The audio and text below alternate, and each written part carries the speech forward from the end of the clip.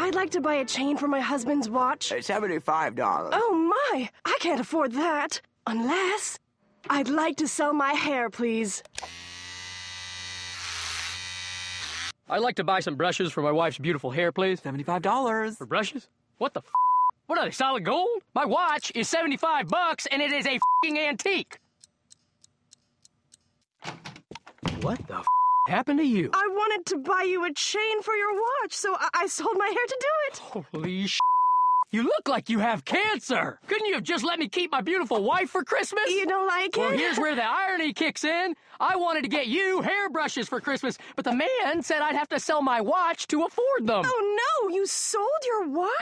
No! What am I, crazy? For brushes? I think the cat brush is just as f***ing good, and that thing was $1.50. So, you didn't get me brushes? What, did they shave your ears, too? I said no already! Oh, then what did you get me? Lingerie! Now go pop that sucker on. This, too. Yeah, I'm gonna go stay with my mom for a while.